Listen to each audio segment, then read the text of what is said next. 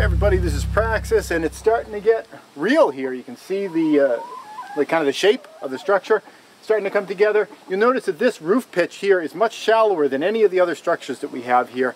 The shed has the steepest roof pitch. It's a 45-degree angle because it's got the solar panels on there. But the reason that this one is so much more shallow than any of the roof pitches that we have going on here is because this place having a green roof, you don't want it to have a super steep pitch, because if you have a steep pitch on a green roof, you know, all your dirt and your plants and everything are going to just get washed off. So that's why this one's a little bit more shallow. And because of that shallowness, we're going to have a helicopter going over in just a second here. Because of that shallowness, we made these really strong supports as well, really strong walls on here.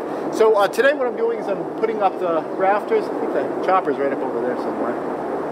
A lot of military stuff been going by here. This one's weird though. This is kind of going from the east to the southwest. Usually, lately, all the military stuff's been going from the south to the north, and that's the only direction. But that one's a little bit unusual. Okay, so anyway, we're doing the rafters today. You can see that I've got this thing cut out. I got these all set up and marked off, and then brought them down to the lumber mill yesterday when my dad was here doing some lumber for himself, and we ran the lumber mill and made these two cuts here. And then after that I made this little template here, and the template went on at this particular angle, and I was able to mark the angle of all these side cuts. And then I did the side cuts, you know, started with the the power saw, and then finish up with just the manual saw. And I was able to get these bits off, and I made this first piece right here. This is the first rafter, which is still kind of wet, so it's heavy. This is the first rafter that went up, and I'm using this as the template. I made this one first by putting a board up into this section that was like oversized, too long. I got it all nice up in there, and then I made marks on either side, brought it down, cut it into this, and now I'm using this to build all of the other boards, and this will be the last one that goes up. So the first one I made is the last one that goes up, because this is the template for all of the other boards, so that they're all going to be exactly the same.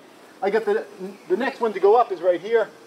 I've got it all marked off, and I just got to cut it, and then that one is going to just go into this side and go over there, and then I'm just going to kind of go along and pull off all these chunks and put up the rest of the rafters. That's the goal for today, is just rafters up. I'd be happy if I can just get all the rafters up on there. Then the next step after that is kind of exciting, because I can start putting 1-inch boards on the top, and once I get the surface covered, I can get a tarp over this, and then I can start letting this thing dry out. It won't be exposed to the weather anymore, so that'll be kind of cool. But that's it.